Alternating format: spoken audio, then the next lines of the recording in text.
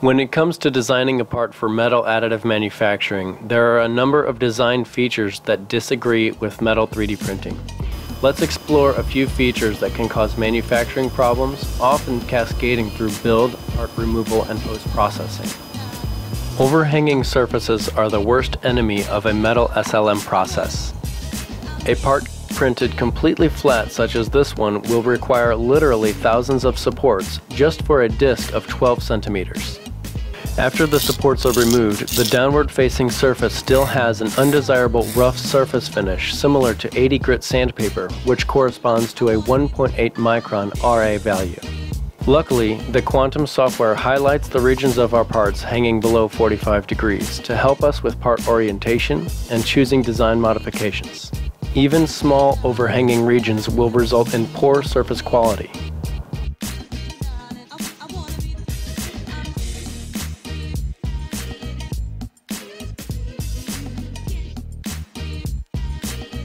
Parts with large contiguous masses are nearly guaranteed to warp noticeably unless countermeasures are implemented.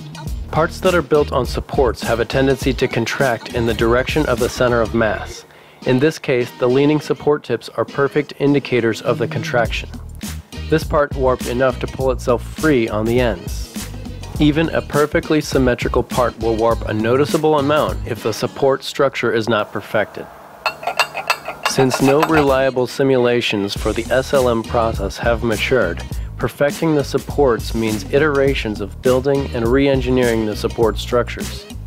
Alternatively, parts built directly to the build plate without supports leave more material on the build plate and require more time to machine the plates in preparation for reuse. The ideal case for the machine operators is usually a part with a small footprint that is supported by a few thick supports. When the part has a large overhanging surface, the internal stresses that build up in the part are often enough to sever the connection between the support and the part. If the support connection is increased, the supports become very hard to remove. Strong supports that are densely placed are often impossible to remove without performing ceramic grinding.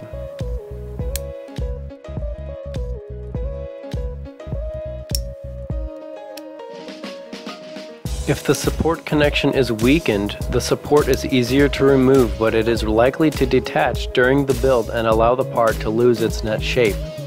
Secondly, detached supports will fall into the wire EDM bath during the removal of the parts and cause contamination of the purified, deionized water in the EDM machine. Parts that have large masses of supports can take hours of cutting on the wire EDM, and it requires technician oversight as the highly interrupted cut often leads to broken EDM wires.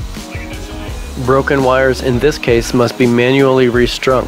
The cutting of the supports also relieves some internal stress which causes the part to move and often break the wire. When the plate spends more time in the wire EDM, it causes rust, which must be buffed from the plate later. Rust particles also contaminate the wire EDM machine filters and drastically reduce the lifespan of the filters.